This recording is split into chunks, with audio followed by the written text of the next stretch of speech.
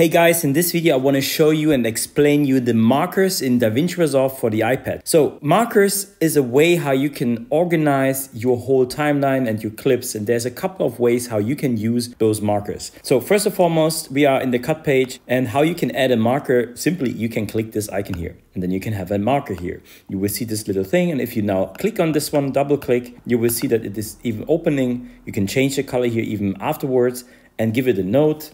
Just write something here, write more, and then you can use this, for example, if you want to mark something on your clip where, let's say later I want to zoom in here, right? I can hit marker and then even tell this one everything that it has to be zoomed in. I will make with this color here. So for zoom in. This is one way how you can use this. Another way is if you actually look here in this icon, you will see that we have add marker and set color marker here as well. You can also start with set color marker and you will immediately have this window. And now you can, for example, write whatever you want and also change the color here. And you have this one here now on this position. So all of those markers that we just placed here, they sit on your timeline. So what does it mean?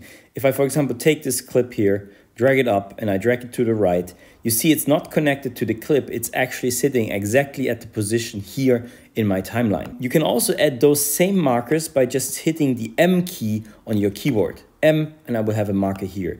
If I hit Command M, I will have this one here open. So this is one way how you can navigate them. So let's make this a little bit more complicated. Okay, guys, we go now to the edit page because markers can be sitting in multiple spaces. So not just sitting on the timeline, markers can also be sitting on a clip. So for example, here I have markers here. And if I click this one here, right click, I can change the color. And then I can, for example, say a marker here.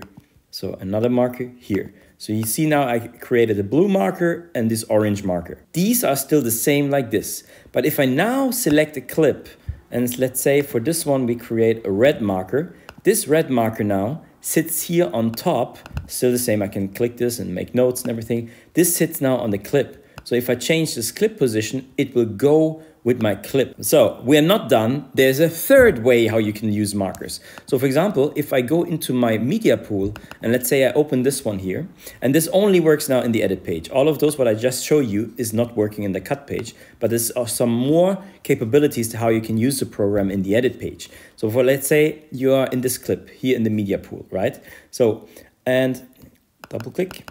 So this is here in the media pool. Now if I hit M on my keyboard, boom, I will have a marker here as well. Does it actually work with this one too? No, this is always applied here. This only works, I haven't found a way, maybe right click, add marker. Yes, you can add markers here as well. So you go to a position, right click, and then say add marker, and you can have a color here, and then boom, you have it in this. Now it's sitting not in the timeline, it's sitting on the clip, right?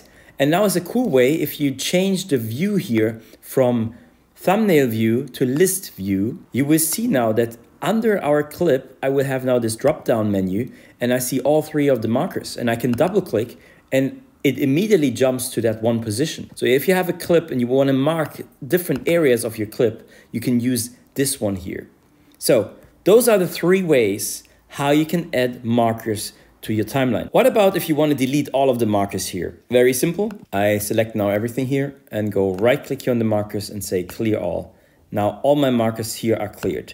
If I don't select anything, right click, clear all the markers on the timeline are deselected. What about those ones? You have to go in, you can click this one and delete.